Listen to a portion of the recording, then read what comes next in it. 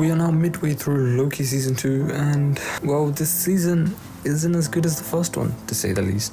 It's not looking good, bruv.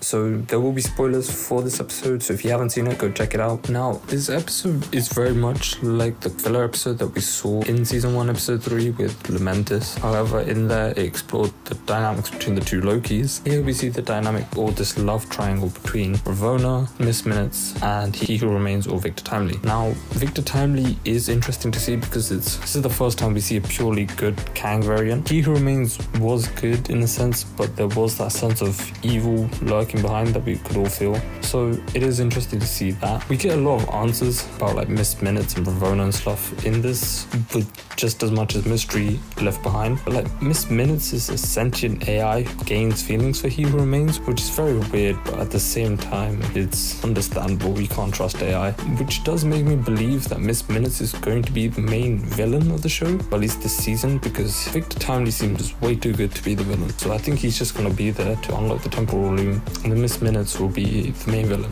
Now overall, this episode gets a 6 out of 10. It's not as good as the previous episodes, but it is decent.